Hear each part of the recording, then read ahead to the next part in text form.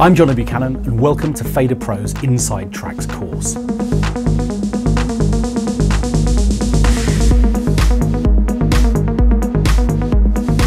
What you're going to learn on this course first and foremost is how to listen. We're going to listen to 3 separate pieces of music, and then what we're going to do is to write a brand new track which responds to what the elements of those tracks are.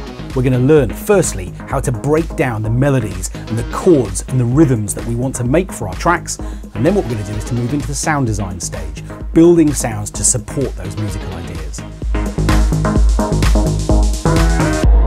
We're going to start with drums. We're going to build an entire drum mix, one sound at a time, making great sound choices for each individual drum voice, and then learning how to process each of those individual channels and then the drum mix as a group, basically getting a lot of power and punch into the rhythm parts that we program.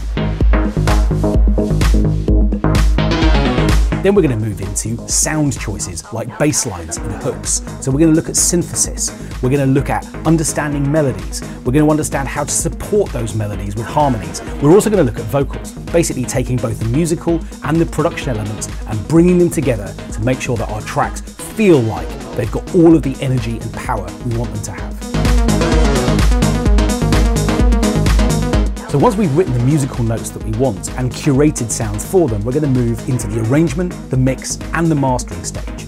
We're going to learn how to take an 8-bar chunk of music and turn that into something which is much more like the structure of a song, effectively taking our idea from not yet started all the way through to a finished record. Join me as we discover the inside track into what makes 3 great productions tick and how we then respond with an original production all of our own. Go, go, go.